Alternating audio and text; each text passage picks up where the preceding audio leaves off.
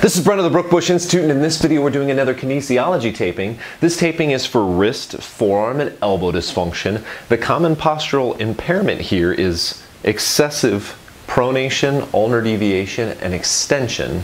Now some of you guys can just see by putting myself in that position, all of our desk jockeys end up kind of like this for long hours. That could be contributing to some of this dysfunction. If you guys have seen some of our kinesiology taping videos before, you know that I don't use taping as a modality unto itself. It's never a therapeutic intervention by itself. We use it to reinforce corrective modalities that we've done within the session. So I'm going to have my friend Melissa come out and I'm going to explain how we kind of came up with this technique. Now, first things first, I kind of explained that postural dysfunction. You might have started to put together the extensors are overactive and flexors are underactive, so we should just facilitate the flexors, right? Just put one big piece of tape right down here. Big problem with that is putting tape on the palm of the hand, very problematic. It comes off very, very quick. So now we have to go, well, what happens if we go this way? Well, now it has to be more of like an inhibition taping versus a facilitation taping. And we can do that. Inhibition tapings, we just tape muscles when they're in their completely lengthened position. And what you'll see ends up happening is when you do that, as you bring the tape up, it starts to bunch, which probably also is a bit of an irritant or a bit of a signal to the body that, hey, maybe that's not a real great thing to do either. There is an extensor taping that's very common. We're going to use that. Then we're going to go ahead and modify it a little bit, because as I've been experimenting with this technique, I've realized that I can inhibit my extensors and still facilitate a little radial deviation. Right, so I want to facilitate a little radial deviation this way, and then I want to get people out of pronation. I want to get them into supination, so I can facilitate a little radial deviation and supination by just changing the angle of my extensor inhibition taping. I know that sounds complicated, but stick with me here. So I'm going to take my piece of tape, and I already measured this one out just to save a little time on this video, but the taping is going to go from the back of her hand to her elbow. I'm going to go ahead and peel off a couple centimeters worth of paper so I have a nice anchor. Can you put your hand back out? There you go.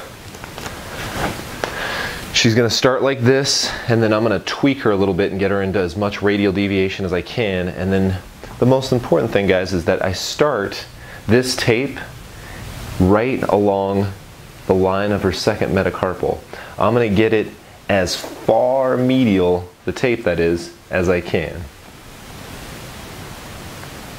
So there we go.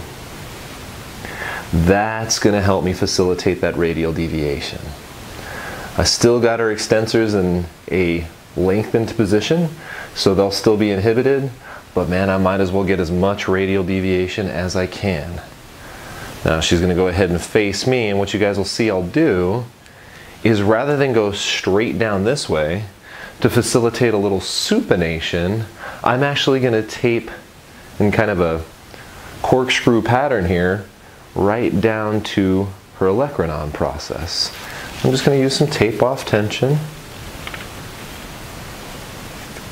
And boom. You don't actually want to cross her elbow. That's just going to cause, you know, more stretch in the tape at that one segment and probably increase the chance that you're actually going to pull the tape apart. All right, so I give it a good rub. Make sure that I got it all stretched out. Try to make sure there's no bubbles. Those tend to make tape come off a little quicker. And what Melissa should feel is maximal extension doesn't feel like a great position because it bunches up behind her wrist. She should feel a little force that pulls her into radial deviation a little bit, like ulnar deviation doesn't feel good. And then she should feel just a little bit of reminder to do supination. It's not going to be like a super strong, like she's going to have to walk around like this, but extremes of pronation, like typing, she'll get a little reminder that, hey, I should probably get out of this every once in a while. And when she's just sitting relaxed, hopefully I get her to relax maybe a little bit more in this neutral position than here.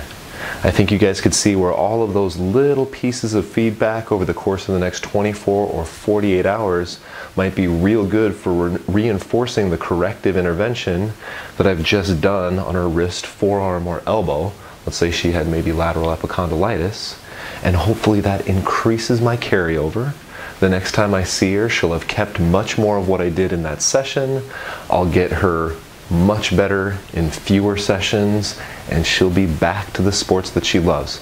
I hope you guys enjoyed this video. I hope you enjoyed this fancy little tape job here. All right, so that's extensor inhibition taping with facilitation for radial deviation and supination. Thank you.